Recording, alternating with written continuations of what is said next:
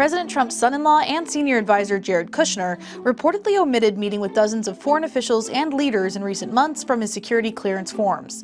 According to the New York Times, those meetings include one in December with the Russian ambassador and one with the head of a Russian state-owned bank. Kushner was required to disclose meetings with foreign government officials from the past 7 years on his official requests for security clearance. Kushner's lawyer calls the omissions an error, but they may end up being sensitive mistakes now that Congress and the FBI are investigating contact between Russian officials and Trump's associates. The Senate Intel Committee said it plans to question Kushner about meeting with Russian officials. The bottom line, Kushner omitted meeting Russian officials on his security clearance forms.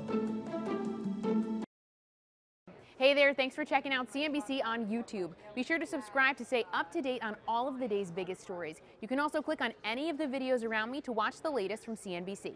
Thanks for watching.